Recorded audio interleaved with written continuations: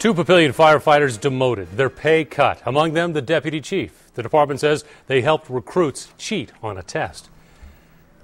Good evening. I'm Rob McCartney. I'm Brandy Peterson. We broke the story tonight at 6 o'clock about firefighters accused of providing the exam questions and answers. The city of Papillion had to restart the hiring process, a cost of nearly $25,000. Tonight, the demotion letters sent to both firefighters and why they're still employed. KATV News Watch 7's Ryan Luby is live with our big story. Ryan?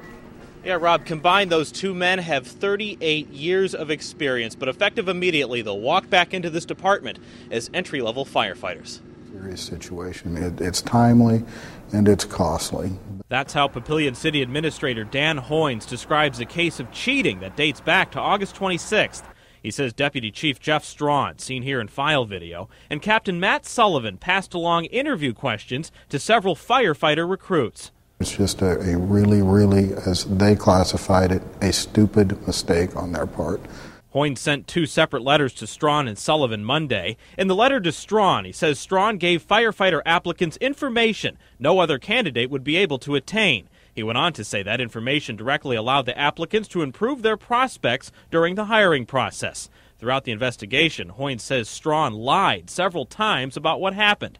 Ultimately, Hoynes says Strawn violated public trust. In his letter to Captain Sullivan, the message was the same. However, he says Sullivan was forthcoming about what happened.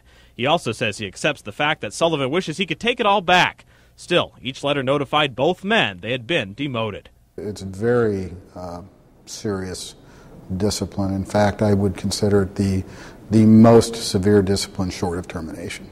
Hoynes says he didn't fire the men because each brings more than a decade of experience to the department. He says both Strawn and Sullivan suffered from a brief lapse in judgment and shouldn't lose their jobs because of it. And I believe at the end of the day, they're still good firefighters. And if we can take advantage of that with the city of Papillion, I think that's a win-win situation.